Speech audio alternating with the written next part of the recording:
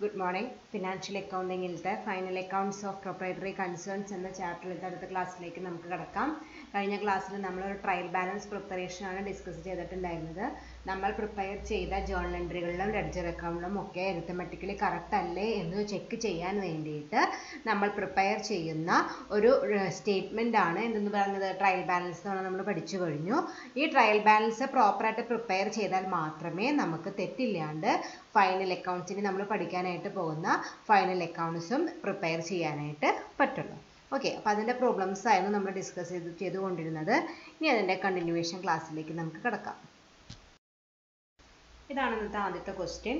The following trial balance has been prepared wrongly. You are asked to prepare the trial balance correctly. Trial balance അടുത്ത സ്ലൈഡിലാണുള്ളത്. നമ്മുടെ ഈ question എങ്ങനെയാണെന്ന് വെച്ചാൽ നമ്മൾ ഇന്നലെ വരെ ചെയ്ത പോലെയല്ല. ഇന്നലെ നമുക്ക് കുറച്ച് എൻട്രീസ് തന്നിട്ട് നമുക്ക് ഒരു പുതിയതായിട്ടൊരു ട്രയൽ ബാലൻസ് പ്രിപ്പയർ ചെയ്യണം. പക്ഷേ ഈ പ്രോബ്ലം എങ്ങനെയാണെന്ന് വെച്ചാൽ നമുക്ക് ഓൾറെഡി ഒരു ട്രയൽ ബാലൻസ് തന്നിട്ടുണ്ടാവും. പക്ഷേ അതിൽ പോസ്റ്റ് ചെയ്തിട്ടുള്ള ഐറ്റംസ് ചിലപ്പോൾ നമുക്ക് ഡെബിറ്റ് ബാലൻസ് കൊടുക്കേണ്ട ഐറ്റത്തിനൊക്കെ ചിലപ്പോൾ അതിൽ ക്രെഡിറ്റ് കൊടുത്തിട്ടുണ്ടാവും. അങ്ങനെ തെറ്റിയിട്ടാണ് ഒരു ട്രയൽ ബാലൻസ് പ്രിപ്പയർ ചെയ്തായിരിക്കും നമുക്ക് ക്വസ്റ്റ്യനിൽ തന്നിട്ടുണ്ടാവുക. നമ്മൾ ചെയ്യേണ്ടത് അത് കറക്റ്റായിട്ട് ഏതിനൊക്കെയാണ് ഡെബിറ്റ് കൊടുക്കേണ്ടത് ഡെബിറ്റ് കൊടുക്കുക, ഏതിനൊക്കെയാണ് ക്രെഡിറ്റ് കൊടുക്കേണ്ടത് ക്രെഡിറ്റ് കൊടുക്കുക. ആ രീതിയിൽ കറക്റ്റായിട്ട് ഒരു ട്രയൽ ബാലൻസ് പ്രിപ്പയർ ചെയ്യാൻ ആ രീതിയിലും ഒരു ക്വസ്റ്റ്യൻ വരാം. ഓക്കെ, ഇന്നലത്തെ പോലെയല്ല, വ്യത്യാസമുണ്ട്. ഇന്നലെ നമുക്ക് ഡെബിറ്റോ ക്രെഡിറ്റോ എന്ന് ചിലത്തിൽ തന്നാലും നമുക്ക് ട്രയൽ ബാലൻസ് അല്ല തരാറ്. ഓരോ ഐറ്റം അതിൻ്റെ എമൗണ്ട് മാത്രം തരും. നമ്മൾ പുതുതായിട്ടൊരു ട്രയൽ ബാലൻസ് പ്രിപ്പയർ ചെയ്യണം. ഇവിടെ നമുക്ക് അതൊന്നും ചെയ്യേണ്ട ആവശ്യമില്ല. ഐറ്റംസ് തന്നിട്ടുണ്ടാവും, പക്ഷെ അത് പോസ്റ്റ് ചെയ്തേക്കുന്ന സൈഡ് ചിലപ്പോൾ ഡെബിറ്റ് സൈഡിൽ പോസ്റ്റ് ചെയ്യേണ്ടത് ക്രെഡിറ്റ് സൈഡിൽ പോസ്റ്റ് ചെയ്തിട്ടുണ്ടാവും, നേരെ തിരിച്ചും ചെയ്തിട്ടുണ്ടാവും. അത് കറക്റ്റ് ചെയ്തിട്ട് ഒരു പുതിയൊരു ട്രയൽ ബാലൻസ് പ്രിപ്പയർ ചെയ്യാനാണ് ഇന്ന് നമ്മൾ ഡിസ്കസ് ചെയ്യാനായിട്ട് പോണത്. അപ്പോൾ ഇതാണ് ക്വസ്റ്റ്യൻ. കണ്ടില്ലേ, നമ്മൾ ട്രയൽ ബാലൻസ് പോലെ തന്നെയാണ് തന്നിരിക്കുന്നത്. ഓരോ ഐറ്റംസ് തന്നിട്ടുണ്ട്, ഡെബിറ്റ് എമൗണ്ട് തന്നിട്ടുണ്ട്. പക്ഷേ നോക്കുക, ആദ്യത്തെ ഐറ്റം തന്നെ നോക്കിയൊക്കെ. ആദ്യത്തെ ഐറ്റം എന്താണ്? ക്യാഷ് ആണ്. ക്യാഷ് എന്ന് പറഞ്ഞാൽ എന്താ? ഒരു അസറ്റാണ്. അസറ്റിന് എന്ത് ബാലൻസാണ് വേണ്ടത്? എല്ലാ അസറ്റുകൾക്കും നമ്മൾ എന്താ പഠിച്ചിരിക്കുന്നത്? ഡെബിറ്റ് ബാലൻസ് ആണ് വേണമെന്നാണ് നമ്മൾ പഠിച്ചത്. പക്ഷെ ഇവിടെ ക്വസ്റ്റ്യൻ എങ്ങനെയാണ് കൊടുത്തിരിക്കുന്നത്? ക്രെഡിറ്റ് സൈഡിലാണ് ക്യാഷ് എന്ന് പോസ്റ്റ് ചെയ്തേക്കുന്നത്. അവിടെ ഒരു മിസ്റ്റേക്ക് വന്നിട്ടുണ്ട്. അങ്ങനെ ഓരോന്നിലും ചിലതിൽ മിസ്റ്റേക്ക് ഉണ്ടാവില്ല. ഇപ്പോൾ രണ്ടാമത്തെ ഐറ്റം നോക്കുക, പർച്ചേസ് റിട്ടേൺ. പർച്ചേസ് റിട്ടേണിന് ഏതാണ്? പർച്ചേസിന് debit balance, purchase റിട്ടേണിന് credit balance ആണ് നമ്മൾ പഠിച്ചിരിക്കുന്നത്. പക്ഷെ ഇവിടെ എങ്ങനെയാണ് പോസ്റ്റ് ചെയ്തേക്കുന്നത്? പർച്ചേസ് റിട്ടേൺ ഡെബിറ്റ് ബാലൻസ് ആണ് പോസ്റ്റ് ചെയ്തേക്കുന്നത്. അപ്പോൾ അവിടെ മിസ്റ്റേക്ക് വന്നിട്ടുണ്ട്. അടുത്ത ഐറ്റം നോക്കുക, വേജസ്. വേജസ് എന്താണ്? വേജസിന് നമ്മൾ വേജസ് എന്ന് പറഞ്ഞാൽ എക്സ്പെൻസ് ആണ്. അതിന് എല്ലാത്തിനും ഡെബിറ്റ് ബാലൻസ് ആണ് പറഞ്ഞിട്ടുള്ളത്. ആ രീതിയിൽ തന്നെ തന്നിട്ടുണ്ട്, അതിന് മിസ്റ്റേക്ക് വന്നിട്ടില്ല. അപ്പോൾ എല്ലാതും തെറ്റെന്ന് പറയാൻ പറ്റില്ല. അപ്പോൾ നമ്മൾ എന്താ ചെയ്യേണ്ടതെന്ന് വെച്ചാൽ ഓരോ ഐറ്റം എടുക്കുക. ആ ഐറ്റം ഏത് ബാലൻസ് ആണോ നോക്കുക. എമൗണ്ട് മാത്രം ഈ ക്വസ്റ്റ്യനിൽ എഴുതിയാൽ മതി. നമ്മൾ ഓൾറെഡി എന്തൊക്കെ ബാലൻസുകളാണ് വേണ്ടത് പഠിച്ചിട്ടുണ്ടല്ലോ. അപ്പം ക്വസ്റ്റ്യനിൽ ഏത് ബാലൻസാണ് കൊടുത്തേക്കുന്നത് നമ്മൾ നോക്കേണ്ട ആവശ്യമില്ല. നമ്മൾ എമൗണ്ട് മാത്രം ആ ഡെബിറ്റ് ക്രെഡിറ്റ് കോളത്തിൽ നിന്ന് എടുക്കുക. എന്നിട്ട് ഏത് ഐറ്റം ആണോ ആ ഐറ്റം ഏത് സൈഡാണ് വരണമെന്ന് വെച്ചാൽ ആ രീതിയിൽ നമുക്ക് പോസ്റ്റ് ചെയ്ത് പോയാൽ മതി. അങ്ങനെ പഠിച്ചാൽ മതി. അപ്പോൾ ക്വസ്റ്റ്യൻ ആദ്യം എല്ലാവരും വീഡിയോ പോസ്റ്റ് ചെയ്തിട്ട് ഈ ക്വസ്റ്റ്യൻ എഴുതിയെടുക്കുക. നോക്കിയൊക്കെ ടാലി ചെയ്തപ്പോൾ ട്രയൽ ബാലൻസ് ഒരൊറ്റ നോട്ടത്തിൽ തെറ്റില്ലേ. കാരണം നമ്മൾ എന്താ പറഞ്ഞിരിക്കുന്നത്? ട്രയൽ ബാലൻസ് കറക്റ്റ് ആവണമെങ്കിൽ എന്ത് ചെയ്താൽ മതി? ഡെബിറ്റ് സൈഡിലെ ടോട്ടലും ക്രെഡിറ്റ് സൈഡിലെ ടോട്ടലും ഈക്വൽ ആയാൽ മതി നമ്മൾ പഠിച്ചിട്ടുണ്ട്. നോക്കുമ്പോൾ അതിലൊന്നും യാതൊരു മിസ്റ്റേക്കും ഇല്ല, പക്ഷെ തെറ്റ് വരുത്തിയിട്ടുണ്ട്. അപ്പം നമ്മൾ ഓരോ ഐറ്റം എടുക്കുക. ഇതേ ഓർഡറിൽ തന്നെ നമുക്ക് പ്രോബ്ലം ചെയ്യാം. ഓരോ ഐറ്റം എടുക്കുക, അതിൻ്റെ എമൗണ്ട് മാത്രം എടുക്കുക. എന്നിട്ട് നമ്മൾ പഠിച്ച രീതിയിൽ ഏത് സൈഡിലേക്ക് ഏത് ഡെബിറ്റ് ആണോ ക്രെഡിറ്റ് ആണോ നോക്കുക. ആ രീതിയിൽ പോസ്റ്റ് ചെയ്തിട്ട് നമുക്ക് പ്രോബ്ലം ചെയ്യാൻ തുടങ്ങാം. ഓക്കെ, അപ്പോൾ നമ്മൾ സാധാരണ ചെയ്യണ പോലെ തന്നെ 3 കോളം പ്രൊവൈഡ് ചെയ്യുക. First column particular, second column debit credit, ആ രീതിയിൽ എഴുതി. ദെൻ എന്താണ്? ആ ഫസ്റ്റ് കോളത്തിൽ നമ്മൾ ആദ്യത്തെ ഐറ്റം എന്താ ക്വസ്റ്റ്യൻ തന്നിരിക്കുന്നത്? ക്യാഷ് ഇൻ ഹാൻഡ് ആണ്. അത് തന്നെ എഴുതാം. എമൗണ്ട് എത്രയാണ്? 2000 ആണ്. ക്വസ്റ്റ്യനിൽ ഡെബിറ്റ് ആണോ ക്രെഡിറ്റ് ആണോ നമ്മൾ നോക്കേണ്ട ആവശ്യമില്ല. എമൗണ്ട് മാത്രം നോക്കുക. 2000 ആണ്. ക്യാഷ് എന്ന് പറഞ്ഞാൽ അസറ്റ് ആണ്. എല്ലാ അസറ്റുകൾക്കും ഡെബിറ്റ് ബാലൻസ്. അതുകൊണ്ട് cash in hand debit side 2000 എന്ന് എഴുതി. രണ്ടാമത്തെ ഐറ്റം പർച്ചേസ് റിട്ടേൺ ആണ്. പർച്ചേസിന് ഡെബിറ്റ് ബാലൻസ്, അതുകൊണ്ട് പർച്ചേസ് റിട്ടേണിന് ക്രെഡിറ്റ് ബാലൻസ് ആണ് വേണ്ടത്. എമൗണ്ട് ക്വസ്റ്റ്യനിൽ 4000 ആണ്. അതെടുത്തിട്ട് ഏത് സൈഡിൽ എഴുതാ? പർച്ചേസ് റിട്ടേൺ ക്രെഡിറ്റ് സൈഡിൽ എഴുതി. അടുത്തത് വേജസ് ആണ്. വേജസ് എന്ന് പറഞ്ഞാൽ എക്സ്പെൻസ് ആണ്. എല്ലാ എക്സ്പെൻസുകൾക്കും ഡെബിറ്റ് ബാലൻസ് ആണ്. അപ്പോൾ അതുകൊണ്ട് വേജസ് എന്ന് പറഞ്ഞിട്ട് ഡെബിറ്റ് സൈഡിൽ എത്ര എമൗണ്ട് മാത്രം ക്വസ്റ്റ്യനിൽ നിന്ന് എടുക്കുക. 8000 ഡെബിറ്റ് കോളത്തിൽ എഴുതി. അടുത്ത എസ്റ്റാബ്ലിഷ്മെന്റ് എക്സ്പെൻസസ് ആണ്. അതും എക്സ്പെൻസസ് തന്നെയാണ്, ഡെബിറ്റ് ബാലൻസ് തന്നെയാണ് വേണ്ടത്. അതിനും ക്വസ്റ്റ്യനിൽ മിസ്റ്റേക്ക് ഒന്നും വരുത്തിയിട്ടില്ല, അത് നമ്മൾ നോക്കേണ്ട ആവശ്യമില്ല. എമൗണ്ട് മാത്രം എടുക്കുക, 12,000 അത് നമ്മൾ ഡെബിറ്റ് ചെയ്തു.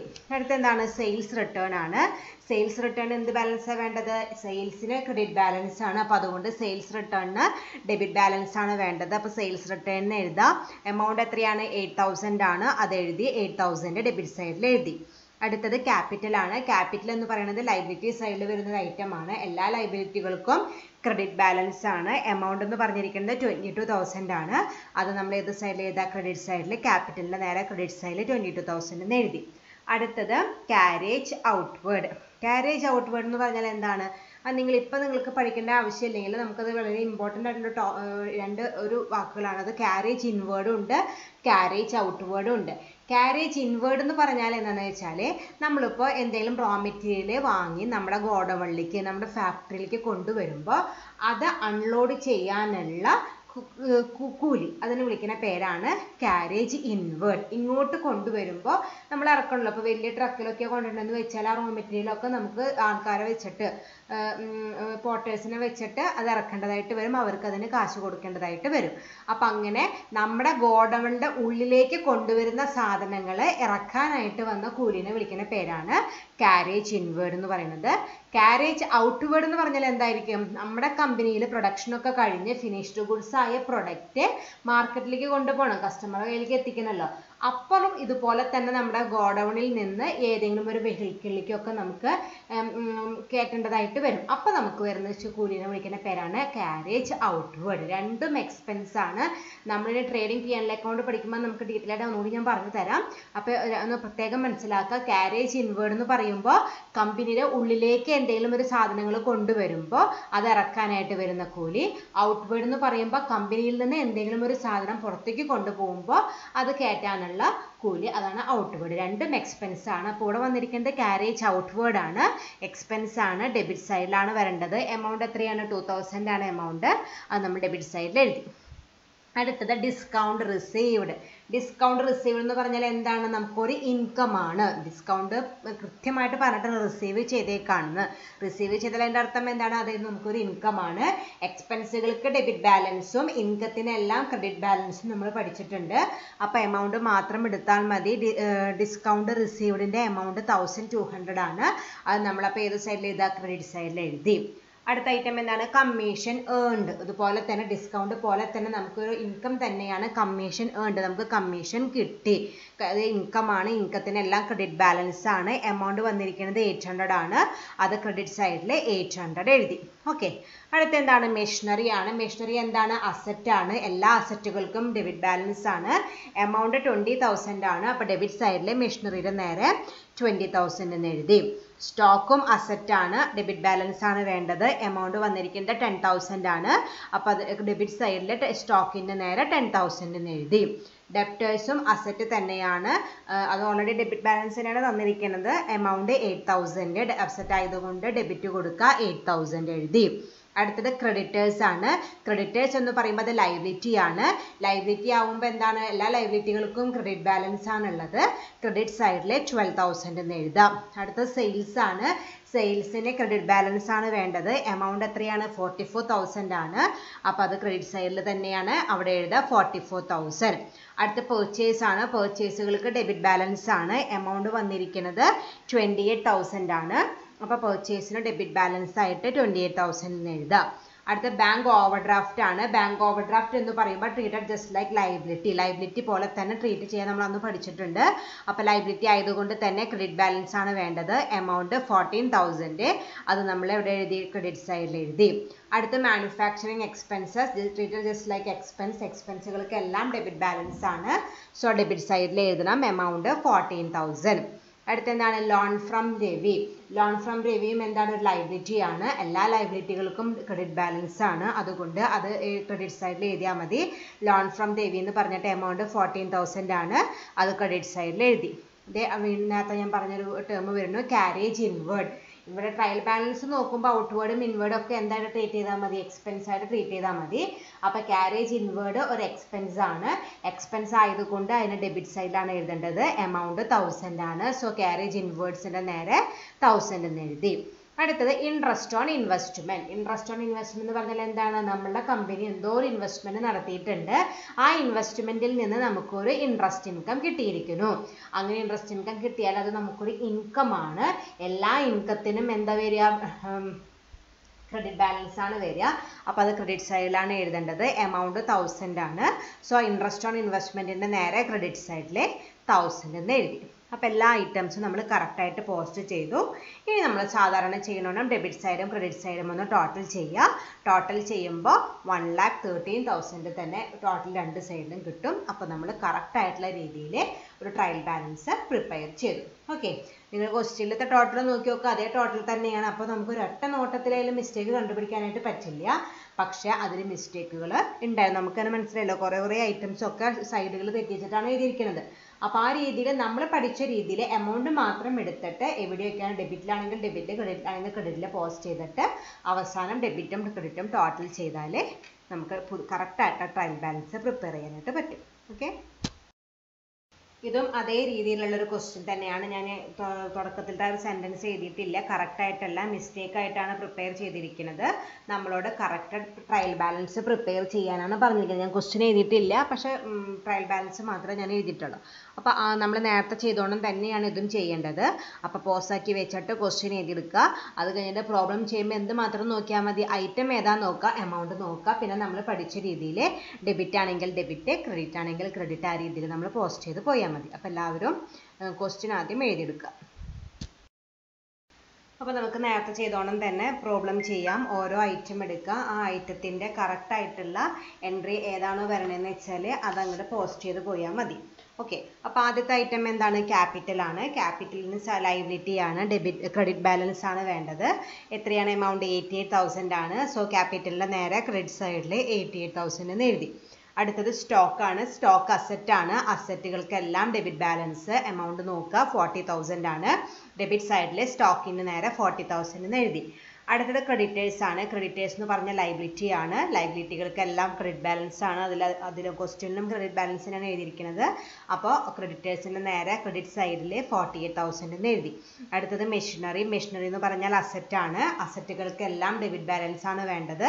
എമൗണ്ട് 80,000 ആണ്. സോ മെഷീനറിയുടെ നേരെ 80,000 എന്ന് എഴുതി. അടുത്തത് ഡെപ്റ്റേഴ്സ് ആണ്. ഡെപ്റ്റേഴ്സും അസറ്റ് തന്നെയാണ്. അസറ്റുകൾക്ക് ഡെബിറ്റ് ബാലൻസ് ക്വസ്റ്റ്യനിലുള്ള പോലെ തന്നെ ഡെബിറ്റ് സൈഡിൽ 32,000 എന്ന് എഴുതി. അടുത്തത് സെയിൽസ് ആണ്. സെയിൽസിന് ക്രെഡിറ്റ് ബാലൻസ് ആണ് വേണ്ടത്. എമൗണ്ട് 1,76,000 ആണ്. ക്വസ്റ്റ്യനിലുള്ള പോലെ തന്നെ ക്രെഡിറ്റ് സൈഡിൽ സെയിൽസിന് നേരെ 1,76,000 എന്ന് എഴുതി. അടുത്ത പെർച്ചേസ് ആണ്. പർച്ചേസിൽ മിസ്റ്റേക്ക് വരുത്തിയിട്ടില്ല. പർച്ചേസുകൾക്ക് എല്ലാം ഡെബിറ്റ് ബാലൻസ് ആണ് വേണ്ടത്. അപ്പോൾ പെർച്ചേസിന് നേരെ ഡെബിറ്റ് കോളത്തിലെ എമൗണ്ട് ആയ 1,12,000 എന്ന് എഴുതി. അടുത്തത് സെയിൽസ് റിട്ടേൺ. സെയിൽസിന് ക്രെഡിറ്റ് ബാലൻസ് ആണ്. അപ്പോൾ സെയിൽസ് റിട്ടേണിന് ഡെബിറ്റ് ബാലൻസ് ആണ്. എമൗണ്ട് വന്നിരിക്കുന്നത് 32,000 ആണ്. അപ്പോൾ സെയിൽസ് റിട്ടേണിൻ്റെ നേരെ 32,000 ഡെബിറ്റ് സൈഡിൽ എഴുതി. അടുത്തത് സാലറി എക്സ്പെൻസ് ആണ്. എല്ലാ എക്സ്പെൻസുകൾക്കും ഡെബിറ്റ് ബാലൻസ് ആണ് വേണ്ടത്. സോ സാലറിയുടെ നേരെ ഡെബിറ്റ് സൈഡിൽ 32,000 എന്ന് എഴുതി. അടുത്തത് എക്സ്പെൻസസ് ആണ്. എക്സ്പെൻസസിനും ഡെബിറ്റ് ബാലൻസ് തന്നെയാണ് വേണ്ടത്. അപ്പോൾ അതും നമ്മൾ ഏതിൻ്റെ നേരെ എഴുതി? എക്സ്പെൻസിൻ്റെ നേരെ ഡെബിറ്റ് സൈഡിൽ എക്സ്പെൻസസിൻ്റെ എമൗണ്ട് ആയ 48,000 എന്ന് എഴുതി. അടുത്തത് പെർച്ചേസ് റിട്ടേൺ ആണ്. പെർച്ചേസിന് ഡെബിറ്റ് ബാലൻസ് ആണെങ്കിൽ പർച്ചേസ് റിട്ടേൺ ക്രെഡിറ്റ് ബാലൻസ് ആണ് വേണ്ടത്. സോ പെർച്ചേസ് റിട്ടേണിൻ്റെ നേരെ ക്രെഡിറ്റ് സൈഡിലെ എമൗണ്ട് ആയ 16,000 എന്ന് എഴുതി. അടുത്തത് ബാങ്ക് ഓവർ ഡ്രാഫ്റ്റ് ആണ്. ബാങ്ക് ഓവർ ഡ്രാഫ്റ്റ് എന്താണ് നമ്മൾ പഠിച്ചിരിക്കുന്നത്? ലൈബിലിറ്റി ആണ്. എല്ലാ ലൈബിലിറ്റികൾക്കും ക്രെഡിറ്റ് ബാലൻസ് ആണുള്ളത്. സോ ബാങ്ക് ഓവർ ഡ്രാഫ്റ്റിൻ്റെ നേരെ ക്രെഡിറ്റ് സൈഡിൽ 56,000 എന്ന് എഴുതി. അടുത്തത് ക്യാഷ് ഇൻ ഹാൻഡ് ആണ്. ക്യാഷ് ഇൻ ഹാൻഡ് എന്ന് പറയുന്നത് ഒരു അസറ്റ് ആണ്. എല്ലാ അസറ്റുകൾക്കും ഡെബിറ്റ് ബാലൻസ് ആണുള്ളത്. അപ്പോൾ നമ്മൾ ക്യാഷ് ഇൻ ഹാൻഡിൻ്റെ നേരെ അതിൻ്റെ എമൗണ്ട് ആയ 8,000 ഡെബിറ്റ് സൈഡിൽ എഴുതി. അപ്പോൾ നമ്മൾ എല്ലാ ഐറ്റംസും കറക്റ്റായിട്ട് ഡെബിറ്റ് ക്രെഡിറ്റ് എൻട്രീസ് കൊടുത്തു കഴിഞ്ഞു. പിന്നെ നമ്മൾ സാധാരണ ചെയ്യുന്ന പോലെ തന്നെ ഡെബിറ്റ് സൈഡും ക്രെഡിറ്റ് സൈഡും ടോട്ടൽ ചെയ്യുക. രണ്ട് സൈഡിൻ്റെയും ടോട്ടലായിട്ട് എത്ര കിട്ടും? 3,84,000 നമുക്ക് ടോട്ടൽ കിട്ടും. അപ്പോൾ ക്വസ്റ്റ്യനിലത്തെ അതേ ആൻസർ തന്നെയാണ്. പക്ഷെ നമ്മൾ സൈഡ് ചിലത്തിൻ്റെയൊക്കെ ഡെബിറ്റ് ക്രെഡിറ്റ് ആസ്പെക്ട്സുകൾ നമ്മൾ ചേഞ്ച് ചെയ്തിട്ട് കറക്റ്റ് ആയിട്ടുള്ള ട്രയൽ ബാലൻസ് പ്രിപ്പയർ ചെയ്തു. ഓക്കെ, അപ്പോൾ അതോടുകൂടി ട്രയൽ ബാലൻസ് പ്രിപ്പറേഷൻ നമുക്ക് കഴിഞ്ഞു. അത് ഇത്രയ്ക്കുള്ള കഴിഞ്ഞ ദിവസത്തെയാണ് മെയിനായിട്ടും ചോദിക്കാറ്. എൻട്രീസ് തന്നിട്ട് അല്ലെങ്കിൽ ഐറ്റംസ് തന്നിട്ട് നമ്മളോട് ട്രയൽ ബാലൻസ് പ്രിപ്പയർ ചെയ്യാൻ പറയും. അല്ലെങ്കിൽ ഇന്ന് പഠിച്ചത് രണ്ടും സെയിം തന്നെയാണ്. രണ്ട് മോഡലിലെ സെയിം പാറ്റേണിലെ പ്രിൻസിപ്പിൾസും റൂൾസും ഒന്നും വ്യത്യാസമല്ലേ. ഏതൊക്കെയാണ് ഡെബിറ്റ് അത് കൊടുക്കുക, ഏതൊക്കെയാണ് ക്രെഡിറ്റ് അത് കൊടുക്കുക. അപ്പോൾ ആ രീതിയിൽ ട്രയൽ ബാലൻസ് പ്രിപ്പയർ ചെയ്യാനായിട്ട് പറ്റും. ഇനിയാണ് നമ്മൾ ഈ മെയിൻ ചാപ്റ്ററിലത്തെ മെയിൻ ഏരിയയിലേക്ക് പോകാനായിട്ട് പോണത്. നമ്മുടെ മെയിൻ ചാപ്റ്ററിൻ്റെ പേരെന്താണ്? Final accounts of proprietary concern. നമ്മൾ എന്താണ് പഠിക്കേണ്ടത്? ഫൈനൽ അക്കൗണ്ട്സിനെ കുറിച്ചിട്ടാണ് പഠിക്കേണ്ടത്. ആ ഫൈനൽ അക്കൗണ്ട്സ് പ്രിപ്പയർ ചെയ്യാനായിട്ട് യൂസ് ചെയ്യുന്ന ഒരു ബേസ് അല്ലെങ്കിൽ ഒരു ഇൻപുട്ട് മാത്രമാണ് എന്തെന്ന് പറയുന്നത്, നമ്മളിപ്പോൾ അവസാനിപ്പിച്ച ട്രയൽ ബാലൻസ് എന്ന് പറയുന്നത്. അത് നമ്മൾ ഡീറ്റെയിൽ ആയിട്ട് പഠിച്ചു കഴിഞ്ഞു. ഇനി നമുക്ക് നമ്മുടെ ഫൈനൽ അക്കൗണ്ട്സ് ഏതൊക്കെയാണെന്ന് നോക്കാം. അപ്പോൾ ആദ്യമേ ഇൻട്രൊഡക്ഷൻ നോക്കാം. Meaning of final accounts. Final accounts of or financial statements are the accounts or statements prepared at the final stage to judge the financial position of the business. ഒരു final accounts അല്ലെങ്കിൽ final അക്കൗണ്ട്സിൻ്റെ വേറൊരു പേരാണ് financial statements. അതെന്തിനാ prepare ചെയ്യണമെന്ന് വെച്ചാൽ these are accounts or statement prepare at the final stage. എല്ലാതും കഴിഞ്ഞിട്ട് നമ്മളിപ്പോൾ തുടക്കം തൊട്ട് ആദ്യം ജേർണൽ എൻട്രി എഴുതി, പിന്നെ ലെഡ്ജർ വരച്ചു, അത് കഴിഞ്ഞത് ബാലൻസ് ചെയ്ത് ക്രെഡിറ്റ് ബാലൻസും ഡെബിറ്റ് ബാലൻസും ഒക്കെ കണ്ടുപിടിച്ചു. ആ ബാലൻസസ് ഒക്കെ ഉപയോഗിച്ച് നമ്മൾ ഇതുവരെ എത്തിയ ട്രയൽ ബാലൻസ് പ്രിപ്പയർ ചെയ്ത് വെച്ചിരിക്കുകയാണ്. ഇനി അതിൻ്റെ അവസാനത്തിലേക്ക് നമ്മൾ കടക്കാണ്. ഏറ്റവും ലാസ്റ്റ് പ്രിപ്പയർ ചെയ്യുന്ന അക്കൗണ്ട് അല്ലെങ്കിൽ സ്റ്റേറ്റ്മെൻ്റ് ആണ് ഫൈനൽ അക്കൗണ്ട്സ് അല്ലെങ്കിൽ financial statement. Four what purpose? To judge the financial position of the business. നമ്മുടെ കമ്പനിയുടെ ഫിനാൻഷ്യൽ പൊസിഷൻ, എൻ്റെ കമ്പനിയുടെ ഫിനാൻഷ്യൽ പൊസിഷൻ എങ്ങനെയാണ്, ഞാൻ ഫിനാൻഷ്യലി സൗണ്ട് ആണോ അല്ലേ എന്ന് തീരുമാനിക്കാനായിട്ട് നമ്മൾ പ്രിപ്പയർ ചെയ്യുന്ന ആ സ്റ്റേറ്റ്മെൻ്റ് ആണ് ഫൈനൽ അക്കൗണ്ട്സ് എന്ന് പറയുന്നത്. It consists of trading account, profit and loss account and balance sheet. Main ആയിട്ട് നമുക്ക് എല്ലാവർക്കും അറിയുന്ന പോലെ തന്നെ ഫൈനൽ അക്കൗണ്ട്സിൽ നമുക്ക് 3 അക്കൗണ്ടുകളാണ് പ്രിപ്പയർ ചെയ്യാനുള്ളത്. ട്രേഡിംഗ് അക്കൗണ്ട് വരയ്ക്കണം, P&L അക്കൗണ്ട് വരയ്ക്കണം, and ഏറ്റവും ലാസ്റ്റ് ബാലൻസ് ഷീറ്റും പ്രിപ്പയർ ചെയ്യണം. These are prepared from trial balance. ഇത് പ്രിപ്പയർ ചെയ്യാനുള്ള ഡാറ്റ, റോ ഡാറ്റ എവിടുന്ന് കിട്ടുക? നമ്മളിപ്പോൾ പഠിച്ചു നിർത്തിയ ട്രയൽ ബാലൻസിൽ നിന്നാണ് ഈ 3 സ്റ്റേറ്റ്മെൻറ്റ്സും വരയ്ക്കാനുള്ള ഡാറ്റ കിട്ടുക. All revenue accounts, that is nominal accounts, are transferred to trading and P&L account, and all non-revenue accounts, that is real and personal,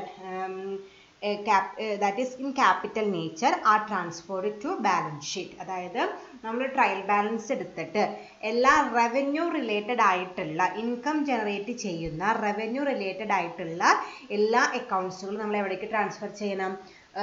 trading and P&L അക്കൗണ്ടിലേക്കാണ് നമ്മൾ ട്രാൻസ്ഫർ ചെയ്യുന്നത്. Non revenue item, capital നേച്ചറിലുള്ള items അല്ലെങ്കിൽ real or personal account related ആയിട്ടുള്ള എല്ലാ ഐറ്റംസും നമ്മൾ എവിടേക്ക് transfer ചെയ്യണം? Balance ഷീറ്റിലേക്ക് transfer ചെയ്യണം. നിങ്ങൾ തുടക്കത്തിൽ പഠിച്ചിട്ടുണ്ടാവും 3 അക്കൗണ്ടുകളെ കുറിച്ചിട്ട്. Real account, personal account and nominal account. അതിൽ റിയൽ അക്കൗണ്ടിൽ എന്താണ്? അസറ്റ്സ്, ഒരു കമ്പനിയുടെ അസറ്റ്സുകളാണ് റിയൽ അക്കൗണ്ടിൽ വരിക.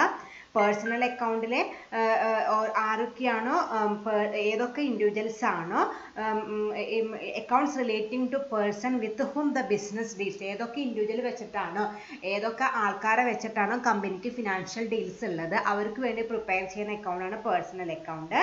ആൻഡ് നോമിനൽ അക്കൗണ്ട് എല്ലാ ഇൻകംസും റവന്യൂ, ഗെയിൻ, എക്സ്പെൻസസ്, ലോസസ് അതൊക്കെ റെക്കോർഡ് ചെയ്യുന്ന അക്കൗണ്ടാണ് നോമിനൽ അക്കൗണ്ട്. അങ്ങനെ 3 കാറ്റഗറി ഓഫ് അക്കൗണ്ട്സ് നിങ്ങൾ തുടക്കത്തിൽ പഠിച്ചിട്ടുണ്ടാവും. അതിലെ നോമിനൽ അക്കൗണ്ടുകൾ, അതായത് നോമിനൽ അക്കൗണ്ടിൽ ഏതൊക്കെയാണ് വരിക? ഇൻകം, എക്സ്പെൻസസ്, ഗെയിൻ, ലോസസ് അതൊക്കെ വരുന്നതാണ്. അതൊക്കെ പോകേണ്ടത് എവിടേക്കാണ്? Trading and P&L അക്കൗണ്ടിലാണ്. അതിന് വേറെ ക്ലാസിഫിക്കേഷൻ എടുത്തത് നമുക്ക് പഠിക്കാം. അത് കഴിഞ്ഞ് എല്ലാ നോൺ റവന്യൂ അക്കൗണ്ട്സും, അതായത് നമ്മൾ നേരത്തെ പറഞ്ഞ പോലെ റിയൽ അക്കൗണ്ടിലും പേഴ്സണൽ അക്കൗണ്ടിലും വരുന്ന ഐറ്റംസ്, റിയൽ അക്കൗണ്ടിൽ വരുന്ന അസറ്റ്സ് ആണ്, പേഴ്സണൽ അക്കൗണ്ടിൽ വരുന്നത് കമ്പനിയുമായിട്ട് ഡീലിങ്സ് ഉള്ള എല്ലാ പേഴ്സൺസിനും. ആ അക്കൗണ്ട്സുകളൊക്കെ എവിടേക്കാണ് പോകേണ്ടത്? ബാലൻസ് ഷീറ്റിലേക്കാണ് പോകേണ്ടത്. ഓക്കെ, നമ്മൾ ഇനി അത് ഓരോന്ന് പഠിക്കുമ്പോൾ ഡീറ്റെയിൽ ആയിട്ട് പഠിക്കുമ്പോൾ തൽക്കാലം ഇത് ജസ്റ്റ് ഒരു സമ്മപ്പ് തന്നുള്ളൂ. അപ്പോൾ അതാണ് ഫൈനൽ അക്കൗണ്ട്സിൻ്റെ മീനിങ് ആയിട്ട് പറയുന്നത്. It is A statement which is prepare the last state four what to judge the financial position of the business. ഒരു കമ്പനിയുടെ ഫിനാൻഷ്യൽ കപ്പാസിറ്റി ജഡ്ജ് ചെയ്യാനായിട്ട് പ്രിപ്പയർ ചെയ്യുന്ന സ്റ്റേറ്റ്മെൻ്റ് ആണ് ഫൈനൽ അക്കൗണ്ട്സ് എന്ന് പറയുന്നത്. അതിൽ മെയിനായിട്ട് 3 അക്കൗണ്ട്സുകളാണുള്ളത്. Trading account, P&L account and balance sheet. എല്ലാ നോമിനൽ അക്കൗണ്ടുകളും എവിടേക്ക് പോകണം? ട്രേഡിംഗ് ആൻഡ് P&L അക്കൗണ്ടിലേക്ക് പോകണം. റിയൽ ആൻഡ് പേഴ്സണൽ അക്കൗണ്ടുകളെല്ലാം എവിടേക്കാണ് പോകേണ്ടത്? ബാലൻസ് ഷീറ്റിലേക്കാണ് പോകേണ്ടത്. ഓക്കെ. അടുത്തത് നേരത്തെ ഞാൻ പറഞ്ഞല്ലോ ഏതൊക്കെ ഐറ്റംസ് ആണ് ട്രേഡിംഗ് ആൻഡ് P&L അക്കൗണ്ടിലേക്കും ഏതൊക്കെയാണ് ബാലൻസ് ഷീറ്റിലേക്കും പോകേണ്ടത് എന്നുള്ളത് പറഞ്ഞല്ലോ. അതിൻ്റെ ഒരു ഡയഗ്രമാറ്റിക് റെപ്രസെൻറ്റേഷൻ ആണ് ഈ കൊടുത്തിരിക്കുന്നത്. മൊത്തം അക്കൗണ്ടിങ് ഐറ്റംസിനെ രണ്ടായിട്ട് ഡിവൈഡ് ചെയ്തേക്കുന്നു. റവന്യൂ ഐറ്റംസും ക്യാപിറ്റൽ ഐറ്റംസും. അതിൽ റവന്യൂവിൽ തന്നെ എക്സ്പെൻഡിച്ചറും ഉണ്ടാവും, റെസിപ്റ്റ് ഉണ്ടാവും. ആ റവന്യൂവിൻ്റെ എക്സ്പെൻഡിച്ചർ ഐറ്റംസ് എല്ലാം ട്രേഡിംഗ് ആൻഡ് P&L അക്കൗണ്ടിൻ്റെ ഡെബിറ്റ് സൈഡിലേക്ക് പോകണം. ദെൻ റവന്യൂവിൻ്റെ റെസിപ്റ്റ് നേച്ചറിലുള്ള എല്ലാ ഐറ്റംസും ട്രേഡിംഗ് ആൻഡ് P&L അക്കൗണ്ടിലേക്ക് ക്രെഡിറ്റിലേക്ക് പോകണം. അതുപോലെ ക്യാപിറ്റൽ നേച്ചറിലുള്ള എല്ലാ എക്സ്പെൻഡിച്ചറും ബാലൻസ് ഷീറ്റിൻ്റെ ലയബിലിറ്റി സൈഡിലേക്ക് പോകണം. അതുപോലെ ക്യാപിറ്റൽ നേച്ചറിലുള്ള എല്ലാ റെസിപ്റ്റുകളും ബാലൻസ് ഷീറ്റിൻ്റെ അസറ്റ് സൈഡിലേക്ക് പോകണം. ഞാൻ നേരത്തെ ലാസ്റ്റ് പറഞ്ഞ 2 സെൻറ്റൻസ് തന്നെയാണ് വീണ്ടും വേറൊരു കുറച്ചുകൂടി മനസ്സിലാവുന്ന രീതിയിൽ ഡയഗ്രാം പോലെ പറഞ്ഞു എന്നുള്ളൂ. മൊത്തം അക്കൗണ്ടിങ്ങിന് റവന്യൂ ഉണ്ട്, നോൺ റവന്യൂ അല്ലെങ്കിൽ ക്യാപിറ്റൽ നേച്ചർ ആ രീതിയിൽ ക്ലാസിഫൈ ചെയ്യുക. അതിൽ റവന്യൂ നേച്ചർ ഉള്ളത് മൊത്തത്തിൽ ട്രേഡിംഗ് ആൻഡ് P&L അക്കൗണ്ടിലേക്കാണ് പോകേണ്ടത്. അതൊരു എക്സ്പെൻസ് ആണെങ്കിൽ ഡെബിറ്റ് സൈഡിലേക്ക് പോകണം. ഇൻകം ആണെങ്കിൽ ക്രെഡിറ്റ് സൈഡിലേക്ക് പോകണം. അതുപോലെ നോൺ റവന്യൂ അല്ലെങ്കിൽ ക്യാപിറ്റൽ നേച്ചറിലുള്ള എല്ലാ എക്സ്പെൻഡിച്ചറുകളും ലയബിലിറ്റി സൈഡ് ഓഫ് ബാലൻസ് ഷീറ്റിലേക്ക് പോകണം. ദെൻ റെസിപ്റ്റുകളെല്ലാം ബാലൻസ് ഷീറ്റിലത്തെ അസറ്റ് സൈഡിലുമാണ് നമ്മൾ റെക്കോർഡ് ചെയ്യേണ്ടതായിട്ട് വരും. ഇത് നമ്മൾ ഓരോന്നും സെപ്പറേറ്റ് പഠിക്കും. അത് കഴിഞ്ഞ് 3ഉം കമ്പൈൻ ചെയ്തിട്ട് പ്രിപ്പയർ ചെയ്ത് പഠിക്കും. അപ്പോൾ കുറച്ചും കൂടി ഐഡിയകളും ഏതൊക്കെ കോമൺ ആയിട്ട് വരുന്ന ഐറ്റംസൊക്കെ കുറച്ചധികം പ്രോബ്ലംസ് ചെയ്താലേ നമുക്ക് പെട്ടെന്ന് ചെയ്യാനായിട്ട് പറ്റും. എന്നാലും ഇതൊന്ന് ജസ്റ്റ് ഒന്ന് നോട്ട് ചെയ്ത് വെക്കാം. നമുക്ക് ആദ്യത്തെ അക്കൗണ്ട് നോക്കാം. നമ്മൾ നേരത്തെ പറഞ്ഞോണം 3 അക്കൗണ്ടുകളാണ് നമുക്കിതിൽ പഠിക്കാനുള്ളത്. Trading account, P&L account and balance sheet. അതിൽ ആദ്യത്തെ അക്കൗണ്ടായ ട്രേഡിംഗ് അക്കൗണ്ട് നമുക്ക് അതിൻ്റെ മീനിങ്ങും എങ്ങനെയാണ് ആ പ്രോബ്ലം അക്കൗണ്ട് വരയ്ക്കാമെന്നൊക്കെ നമുക്ക് നോക്കാം. Trading means buying and selling of goods. Trading എന്ന് വെച്ചാൽ സിമ്പിളായിട്ട് എന്താണ്? Buying and selling of goods ആണ് ട്രേഡിങ്ങിൻ്റെ simple meaning. Trading account is prepared to show the result of trading during an accounting period. അപ്പോൾ ഇങ്ങനെ നമ്മൾ നടത്തിയ ആ ഒരു അക്കൗണ്ടിങ് പീരീഡിൽ നമ്മൾ നടത്തിയ ബൈയിങ്ങും സെല്ലിങ്ങിൻ്റെയും റിസൾട്ട് കണ്ടുപിടിക്കാനായിട്ട് അവിടെ എന്ത് മാത്രമല്ല ബൈയിങ്ങിനും സെല്ലിങ്ങിനും കുറിച്ചിട്ടുള്ള കാര്യങ്ങൾ മാത്രമേ നമ്മൾ റെക്കോർഡ് ചെയ്യുള്ളൂ. അങ്ങനെ ബൈയിങ്ങും സെല്ലിങ്ങും ഒരു അക്കൗണ്ടിങ് പീരീഡിൽ എത്ര എമൗണ്ടിന് നടന്നു, ആ ഒരു ട്രാൻസാക്ഷൻ നടന്നതുകൊണ്ട് ആ ബൈയിങ്ങും സെല്ലിങ്ങും നടന്നതുകൊണ്ട് എന്താണ് ലാഭമാണോ ഉണ്ടായത് അല്ലെങ്കിൽ നഷ്ടമാണോ ഉണ്ടായത് അത് മാത്രം കണ്ടുപിടിക്കാനായിട്ട് നമ്മൾ പ്രിപ്പയർ ചെയ്യുന്ന അക്കൗണ്ടാണ് ഈ trading account. It is prepared to show the result of trading during an accounting period. The result of trading account may be gross profit or gross loss. ചിലപ്പോൾ ലാഭമാവാം, ചിലപ്പോൾ നഷ്ടമാവാം. അത് നമുക്ക് നോക്കിയാൽ തന്നെ നമുക്ക് കണ്ടുപിടിക്കാനായിട്ട് പറ്റുള്ളൂ. സെയിൽസും അല്ലെങ്കിൽ ബൈയിങ്ങും സെല്ലിങ്ങും നോക്കുക. ആ ഒരു അക്കൗണ്ടിങ് പീരീഡ് എന്ന് പറഞ്ഞാൽ നമുക്കറിയാമല്ലോ 1 April to 31 March ആ ഒരു കാലയളവിൽ നമ്മുടെ കമ്പനിയിൽ നടന്ന ബൈയിങ്ങിൻ്റെയും സെല്ലിങ്ങിൻ്റെയും ഡീറ്റെയിൽസ് നോക്കിയിട്ട് ആ കമ്പനി ആ കാലയളവിൽ ലാഭമാണോ ഉണ്ടാക്കിയത് നഷ്ടമാണോ ഉണ്ടാക്കിയെന്ന് കണ്ടുപിടിക്കാനായിട്ട് പ്രിപ്പയർ ചെയ്യുന്ന അക്കൗണ്ടാണ് trading account. If the sales proceeds exceed the cost of goods sold, it is gross profit. Sales cost of goods സോൾഡിനേക്കാൾ means പർച്ചേസിനേക്കാൾ കൂടിയാൽ അതിൻ്റെ അർത്ഥം എന്താണ്? ഗ്രോസ് പ്രോഫിറ്റ് ആണ്. അതേസമയം സെയിൽസിനേക്കാൾ കൂടുതൽ കോസ്റ്റ് ഓഫ് ഗുഡ്സ് സോൾഡ് ആണ് വന്നതെന്ന് വെച്ചാൽ വിറ്റേനേക്കാൾ കൂടുതൽ വിൽക്കാനുള്ള ചെലവാണ് വന്നതെന്ന് വെച്ചാൽ അത് നഷ്ടമായിരിക്കും. ഓക്കെ, അപ്പം നമ്മളിത് രണ്ടുമാണ് കമ്പയർ ചെയ്യുക. ട്രേഡിംഗ് അക്കൗണ്ടിങ്ങിൽ നമുക്ക് എത്ര രൂപ വരെ സെയിൽസ് ഉണ്ടായി, ആ സെയിൽസ് നടത്താനായിട്ട് നമുക്ക് എത്ര രൂപ ചെലവായി, അത് നമ്മൾ രണ്ടും കമ്പയർ ചെയ്തിട്ട് സെയിൽസ് ആണ് കൂടുതലെന്ന് വെച്ചാൽ അവിടെ ഗ്രോസ് പ്രോഫിറ്റ് ആയിരിക്കും. അതേസമയം കോസ്റ്റ് ഓഫ് ഗുഡ്സ് സോൾഡ് ആണ്, അത് വിൽക്കാനായിട്ട് വന്ന ചെലവാണ് കൂടുതലെന്ന് വെച്ചാൽ നമുക്ക് അവിടെ ഗ്രോസ് ലോസ് ആയിരിക്കും.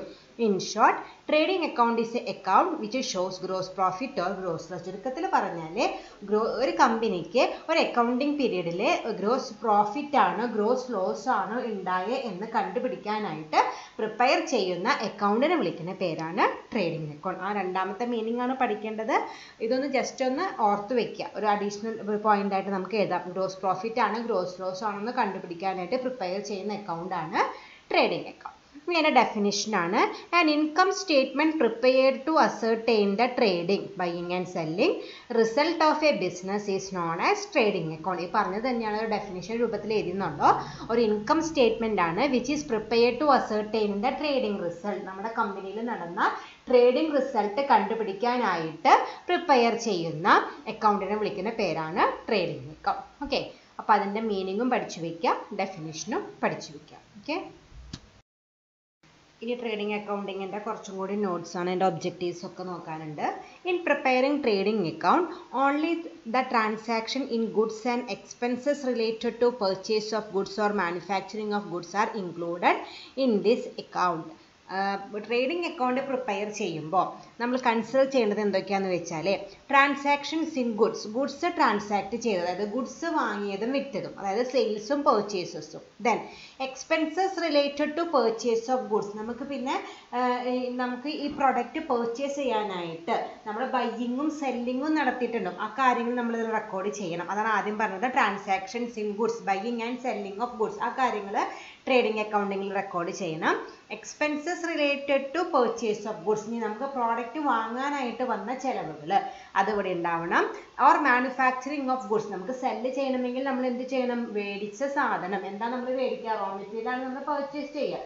അങ്ങനെ നമ്മൾ പർച്ചേസ് ചെയ്ത റോ മെറ്റീരിയൽ നമ്മൾ ഫിനിഷ്ഡ് ഗുഡ്സ് ആക്കി മാറ്റണം. അങ്ങനെ അത് മാനുഫാക്ചർ ചെയ്യാനുള്ള വന്ന ചെലവുകൾ മാത്രമേ ഈ അക്കൗണ്ടിൽ നമ്മൾ റെക്കോർഡ് ചെയ്യാനായിട്ട് പാടുള്ളൂ. അപ്പം നമ്മൾ വാങ്ങിയതും വിറ്റതുമായിട്ടുള്ള എല്ലാ ഐറ്റംസിൻ്റെ ഡീറ്റെയിൽസും ഇതിൽ റെക്കോർഡ് ചെയ്യാം. ദെൻ ഒരു പ്രോഡക്റ്റ് വാങ്ങാനായിട്ട് വന്ന ചെലവുകളും ഒരു പ്രോഡക്റ്റ് മാനുഫാക്ചർ ചെയ്യാനായിട്ട് വന്ന ചെലവുകളും, ഈ 3 കാര്യങ്ങൾ മാത്രമാണ് നമുക്ക് ട്രേഡിംഗ് അക്കൗണ്ടിൽ റെക്കോർഡ് ചെയ്യാനായിട്ട് പറ്റുക. Indirect expenses such as office and administrative expenses, selling and distribution expenses and financial expenses are not considered. നമുക്ക് ഈ പ്രൊഡക്റ്റ് ഉണ്ടാക്കാനായിട്ട് വരുന്ന ഇൻഡയറക്റ്റ് എക്സ്പെൻസസ്, അതായത് എക്സാമ്പിൾ പറഞ്ഞിട്ടുണ്ട്, ഇപ്പോൾ നമ്മളൊരു കമ്പനി നമ്മളവിടെ ഓഫീസ് ഉണ്ടാവും, ആ ഓഫീസൊക്കെ ഇപ്പോൾ ഒരു പ്രൊഡക്റ്റ് ഉണ്ടാക്കാനായിട്ട് ഡയറക്റ്റ് ആയിട്ട് വരുന്ന എക്സ്പെൻസ് ഒന്നുമല്ല, അത് ഇൻഡയറക്റ്റ് എക്സ്പെൻസുകളാണ്. അത് ഇതിലല്ല എടുക്കുക, നമ്മളിനി പഠിക്കാൻ പോകുന്ന P&L അക്കൗണ്ടാണ് എടുക്കേണ്ടത്. അപ്പം അങ്ങനത്തെ office and administrative expenses, selling and distribution expenses, നമുക്ക് വിൽക്കാൻ നമ്മൾ ഫിനിഷ്ഡ് ഗുഡ്സ് ആയ സാധനം വിൽക്കണമെങ്കിൽ നമ്മൾ അഡീഷണൽ ആയിട്ട് സെയിൽസ് പ്രൊമോഷൻ ആക്ടിവിറ്റീസും അങ്ങനത്തെ കുറേ എക്സ്പെൻസുകൾ നമ്മുടെ കയ്യിൽ നിന്ന് വരുന്നുണ്ട്, അത്. ദെൻ ഫിനാൻഷ്യൽ എക്സ്പെൻസസ്, നമുക്ക് വന്ന ഫണ്ട് മൊബിലൈസ് ചെയ്തപ്പോൾ വന്നിട്ടുള്ള ചിലവുകൾ, ഇപ്പോൾ ലോണൊക്കെ എടുത്തിട്ടുണ്ടെങ്കിൽ അതിന് കൊടുക്കുന്ന ഇൻട്രസ്റ്റ്, അതൊന്നും നമ്മൾ എവിടെ റെക്കോർഡ് ചെയ്യാൻ പാടില്ല, ട്രേഡിംഗ് അക്കൗണ്ടിൽ റെക്കോർഡ് ചെയ്യാനായിട്ട് പാടില്ല. അതായത് ഇൻഡയറക്റ്റ് എക്സ്പെൻസസുകളൊന്നും ട്രേഡിംഗ് അക്കൗണ്ടിൽ റെക്കോർഡ് ചെയ്യാനായിട്ട് പാടില്ല. ഓക്കെ, അപ്പം 3 കാര്യങ്ങൾ റെക്കോർഡ് ചെയ്യാനായിട്ട് പാടുള്ളൂ. ഏതൊക്കെയാണ്? ഗുഡ്സ് ബൈയിങ്ങിൻ്റെയും സെല്ലിങ്ങിൻ്റെയും എല്ലാ ഡീറ്റെയിൽസും, പ്രോഡക്റ്റ് ബൈ ചെയ്യാൻ വന്ന എക്സ്പെൻസുകളും മാനുഫാക്ചർ ചെയ്യാൻ വന്ന എക്സ്പെൻസുകളും മാത്രം. ഇൻഡയറക്റ്റ് എക്സ്പെൻസുകൾ ഇതിൽ റെക്കോർഡ് ചെയ്യാനായിട്ട് പാടില്ല. ഓക്കെ, ഈ ട്രേഡിംഗ് അക്കൗണ്ട് പ്രിപ്പയർ ചെയ്യേണ്ട ഒബ്ജക്റ്റീവ്സ് എന്താണെന്ന് നോക്കാം. To ascertain gross profit or gross loss, നമ്മൾ നേരത്തെ പഠിച്ചതാണ്. ഒരു അക്കൗണ്ടിങ് പീരീഡിലെ കമ്പനിക്ക് ഗ്രോസ് പ്രോഫിറ്റ് ആണോ ഗ്രോസ് ലോസ് ആണോ ഉണ്ടായെന്ന് അറിയാനായിട്ട് ഇത് പ്രിപ്പയർ ചെയ്യാം. To provide information about the direct expenses, നമ്മൾ നേരത്തെ പറഞ്ഞു ഇൻഡയറക്റ്റ് എക്സ്പെൻസുകൾ ഒന്നും ഇതിൽ റെക്കോർഡ് ചെയ്യില്ല. അപ്പം നമുക്കൊരു ട്രേഡിംഗ് അക്കൗണ്ട് നോക്കിയാൽ ആ കമ്പനിക്ക് എത്ര ഡയറക്റ്റ് എക്സ്പെൻസസ് വരുന്നെന്ന് കൃത്യമായിട്ട് മനസ്സിലാക്കാനായിട്ട് പറ്റും. Then to compare closing stock with the stock of the previous year, ഒരു വർഷത്തെ ക്ലോസിംഗ് സ്റ്റോക്കും കഴിഞ്ഞ വർഷത്തെ ക്ലോസിംഗ് സ്റ്റോക്കും തമ്മിൽ കമ്പയർ ചെയ്യാം. അതായത് ക്ലോസിംഗ് സ്റ്റോക്ക് കൂടുതലാണോ കുറവാണോ. ക്ലോസിംഗ് സ്റ്റോക്ക് കൂടുതലിനർത്ഥം എന്താണ്, ആ കൊല്ലം അധികം സെയിൽസ് നടന്നിട്ടില്ല. അപ്പോൾ അതിനനുസരിച്ച് നമുക്ക് കമ്പയർ ചെയ്യാം. എന്തെങ്കിലും മാറ്റങ്ങൾ വരുത്തണമെങ്കിൽ നമുക്ക് മാറ്റം വരുത്താനും പറ്റും. അപ്പോൾ ക്ലോസിംഗ് സ്റ്റോക്ക് കമ്പയർ ചെയ്യാനായിട്ട് പറ്റും പ്രീവിയസ് ഇയർ വെച്ചിട്ട്. It provide safety against the possible losses. അപ്പോൾ നമ്മൾ നേരത്തെ പറഞ്ഞു ഗ്രോസ് പ്രോഫിറ്റും ഗ്രോസ് ലോസും അസർട്ടൈൻ ചെയ്യാൻ പറ്റുമെന്ന് പറഞ്ഞു. അപ്പോൾ ഒരു കമ്പനിയുടെ മുന്നോട്ടുള്ള ഗതി എങ്ങനെയാണെന്ന്, ഫ്യൂച്ചറിൽ ലോസ് ആണ് ഉണ്ടാവാനുള്ള സാധ്യതയുണ്ടോ. ചില കമ്പനികൾക്ക് ട്രേഡിംഗ് അക്കൗണ്ട് വരയ്ക്കുമ്പോൾ ഗ്രോസ് പ്രോഫിറ്റ് ഒക്കെ കിട്ടിയിട്ടുണ്ടാവും, പക്ഷെ വളരെ ചെറിയൊരു എമൗണ്ട് ആണെങ്കിൽ ചിലപ്പോൾ അത് ഇനി മുന്നോട്ട് പോകുമ്പോൾ ചിലപ്പോൾ നഷ്ടത്തിലേക്ക് ഉണ്ടാവും. അപ്പോൾ ഒരു കമ്പനിക്ക് ഫ്യൂച്ചറിൽ നഷ്ടം ഉണ്ടാവാനുള്ള പ്രോബബിലിറ്റി ഉണ്ടോ എന്ന് നമുക്ക് ഈ ട്രേഡിംഗ് അക്കൗണ്ട് പ്രിപ്പയർ ചെയ്തൊരു ചെറിയൊരു ഐഡിയ കിട്ടും. Then to enable the management to make a comparison of gross profit or gross loss of the current year with that of the previous year. നമ്മൾ നേരത്തെ പറഞ്ഞോണം ക്ലോസിംഗ് സ്റ്റോക്ക് കമ്പയർ ചെയ്യാൻ പറ്റും എന്ന് പറഞ്ഞ പോലെ തന്നെ ഗ്രോസ് പ്രോഫിറ്റുകൾ നമുക്ക് കമ്പയർ ചെയ്യാം. ഈ വർഷത്തെ ഗ്രോസ് പ്രോഫിറ്റ് നോക്കുക, കഴിഞ്ഞ വർഷങ്ങളിലത്തെ ഗ്രോസ് പ്രോഫിറ്റ് നോക്കുക, കൂടാണോ ചെയ്യണത് കുറയാണോ ചെയ്യണത് നോക്കുക. കൂടാണെങ്കിൽ ഇതുപോലെ മുന്നോട്ട് പോവുക, അല്ലെങ്കിൽ കുറയാണെങ്കിൽ അതിനുള്ള കറക്റ്റീവ് ആക്ഷൻസ് എടുക്കാനായിട്ട് ഒരു കമ്പാരിറ്റീവ് സ്റ്റഡി നടത്താനും നമുക്ക് ഈ ട്രേഡിംഗ് അക്കൗണ്ട് ഹെൽപ്പ് ചെയ്യുന്നുണ്ട്. Then to ascertain different ratios like gross profit ratio, cost of goods sold to sales ratio, etc. for a better understanding of the profitability and financial soundness of business. നിങ്ങൾ ഇനി third സെമ്മിലെ ratio എന്ന് പറയുന്ന സംഭവം പഠിക്കുന്നുണ്ട്. കുറേ റേഷ്യോകൾ നമുക്ക് പഠിക്കാനുണ്ട്. അതിൽ 2 റേഷ്യോ മാത്രമേ ഇവിടെ പറഞ്ഞിട്ടുള്ളൂ, ഗ്രോസ് പ്രോഫിറ്റ് റേഷ്യോയും അതുപോലെ cost of goods sold to sales റേഷ്യോയും. ഇത് ഇങ്ങനെയൊക്കെ റേഷ്യോസ് കണ്ടുപിടിച്ചിട്ട് ഒരു കമ്പനിയുടെ പെർഫോമൻസ് എങ്ങനെയാണെന്ന് നമുക്ക് ഫിനാൻഷ്യൽ പെർഫോമൻസ് വിലയിരുത്താനായിട്ട് പറ്റും. അപ്പം അങ്ങനെ റേഷ്യോസ് കണ്ടുപിടിക്കണമെങ്കിൽ നമുക്ക് ആദ്യം ഗ്രോസ് പ്രോഫിറ്റ് റേഷ്യോ ഒക്കെ കണ്ടുപിടിക്കണമെങ്കിൽ നമുക്ക് ഏറ്റവും ആദ്യം കിട്ടേണ്ടത് ഗ്രോസ് പ്രോഫിറ്റ് എത്രയാണെന്ന് അറിയണം. അങ്ങനെ ഗ്രോസ് പ്രോഫിറ്റ് എത്രയാണെന്ന് അറിയണമെങ്കിൽ നമ്മൾ എന്ത് പ്രിപ്പയർ ചെയ്യേണ്ടതായിട്ട് വരും? ട്രേഡിംഗ് അക്കൗണ്ട് പ്രിപ്പയർ ചെയ്യേണ്ടതായിട്ട് വരും. അപ്പം അതിന് ഹെൽപ്പ് ചെയ്യുന്നുണ്ട്. And last two fix the selling price. ഒരു കമ്പനിക്ക് എത്ര രൂപ സെല്ലിംഗ് പ്രൈസ് എത്ര ഫിക്സ് ചെയ്യണം എന്നുള്ളത് ഈ ട്രേഡിംഗ് അക്കൗണ്ട് വരച്ചിട്ട് അവർക്ക് ആ ഗ്രോസ് പ്രോഫിറ്റ് മാർജിൻ നോക്കിയിട്ട് വേണം ഡിസൈഡ് ചെയ്യാനായിട്ട്. അപ്പോൾ ഈ രീതിയിലുള്ള ഒബ്ജക്റ്റീവ്സ് ഒക്കെ സാറ്റിസ്ഫൈ ചെയ്യാൻ വേണ്ടിയിട്ടാണ് നമ്മൾ സാധാരണ ട്രേഡിംഗ് അക്കൗണ്ട് വരയ്ക്കുന്നത്. മെയിനായിട്ടും ഗ്രോസ് പ്രോഫിറ്റ് ആണോ ഗ്രോസ് ലോസ് ആണെന്ന് കണ്ടുപിടിക്കാനായിട്ടാണ് മെയിനായിട്ടും എന്ത് പ്രിപ്പയർ ചെയ്യുന്നത്? ട്രേഡിംഗ് അക്കൗണ്ട് പ്രിപ്പയർ ചെയ്യുന്നത്. Okay, thank you.